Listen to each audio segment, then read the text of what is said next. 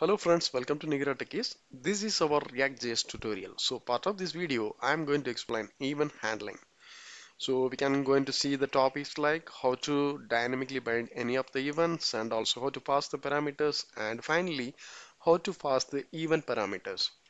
So let me go to the application. We can do one by one. Here I am going to create one button first.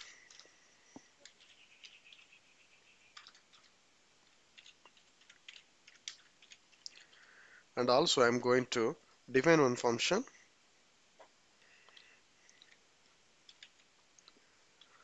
So constant and my function name is handle click.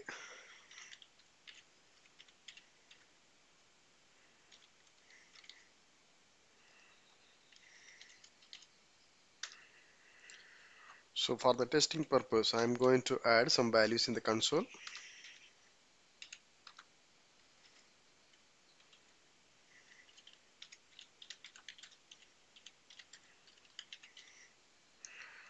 Okay, this is fine. Now I'm going to bind this function in our onClick event. So let me add here. So defaultly it will show the suggestion. So let me select this onClick. So see the event binding syntax, the single curly braces. Here I need to provide the function name. Okay, we have done. Before going to the testing, I want to convey one information. For any event handling, basically we will use this parenthesis also. But in the React application, if you use like this, while binding this event to the particular HTML element, so it will trigger automatically. So instead of that, we have to give just a function name. That's it. So let me go to the application and I'm going to the console side. So initially we don't have any values. So if I'm clicking this one, so I'm getting the values. Welcome to React. Okay. So as I mentioned, if I'm providing parentheses, this will fire automatically. That also we can check. First, let me clear the console. Now I'm trying to refresh the screen. See now, it's two times it's coming. Not even I'm clicked. Okay. So that's what we have to bind like this in the React application. Now our biggest question is how to pass the parameters. If you are using this parentheses, it's very easy to pass. But currently we don't have any parentheses. Then how to pass the parameters? So let me explain this one also. Here I am provided one parameter is called name. So welcome. So after that, whatever parameter value I am passing, we have to bind here. So in the onClick event, we have to use the anonymous function type.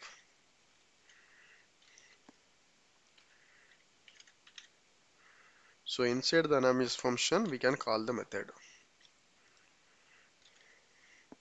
So now we can use the parenthesis. Whatever value I am trying to pass, we can pass it. W.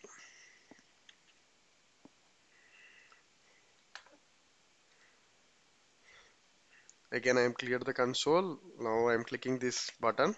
See now. So welcome to is coming. So here the concept is when I am clicking this button, so it automatically triggering this anonymous function. So after that only, it's just triggering our handle click. So that's all about the concept. Even in case if I'm not providing this function, so instead of that, if I'm giving some console value, so that also will fire.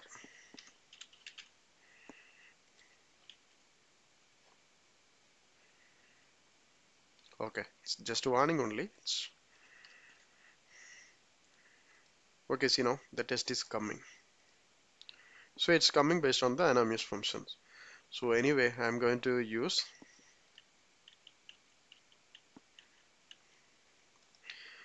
And one more thing, here also the inside, this single curly brace is not required. Let me verify 1 second. See now, the welcome Ravi, it will work fine. Okay, now we have passed one parameter. The similar way we can pass the multiple parameters also. So now I'm going to explain how to pass the event parameters. So for this one, in the name, I am going to use one more parameter is called event. So let me add that also in the console.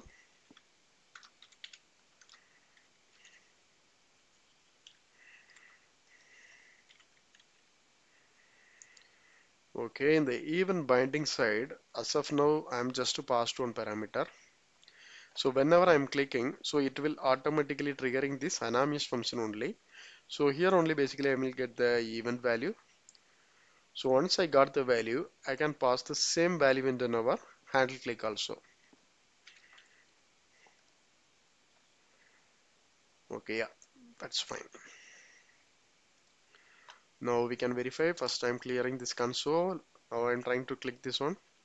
See now, actually we are getting two values. One is welcome Ravi and another one is our event value. So it contains all the information. Let me expand and show you. See now, our React event name is onClick and also the target. Target is nothing but what is the control. So our control is button. So we are getting this information. For getting the more information, we can give like e dot target.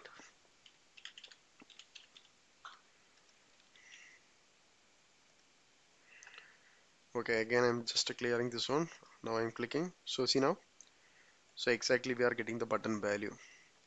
So now we have implemented this event handling for one of the button controllers. The similar way we can use for any HTML controls. So not only for the on click, we can use this on change, on blur. So everything we can use. For explaining this concept, I am going to use one input control also.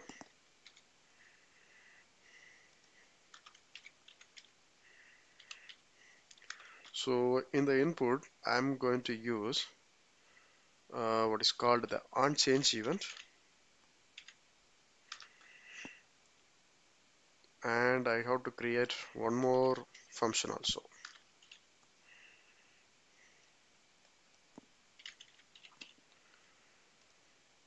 I am having only one parameters, the event parameter only. Now let me remove this one. Handle change. Okay, the procedure is same. First we have to call the anonymous function. So inside that we have to call our handle change. And we need to pass the event also. Okay, I think we are good. So let me verify. So if I am trying to enter any value, see now, so our control name is input. So that's what it's coming like this. So here I am going to do some changes. So actually I need the value also. So whatever value I'm typing, I supposed to get.